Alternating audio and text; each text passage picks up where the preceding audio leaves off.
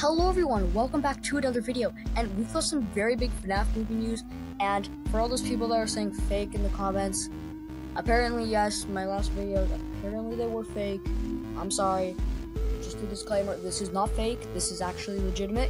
Go onto the Rotten Tomatoes website if you don't believe it. Anyways, let's get into the news. So we only have one tiny piece of news, but it's pretty big. The FNAF movie, so it was leaked that it was going to be 3 hours long, but now it's basically confirmed by Rotten Tomatoes. On their website, the FNAF movie's on there, and it says that the runtime is exactly 3 hours long.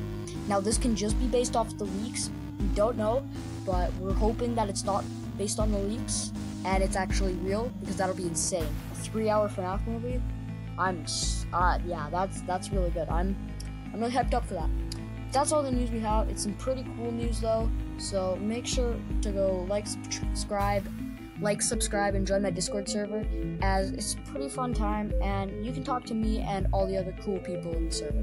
So yeah, thank you guys for watching. Comment, like, and subscribe, and I'll see you guys in the next video. Dynamite on.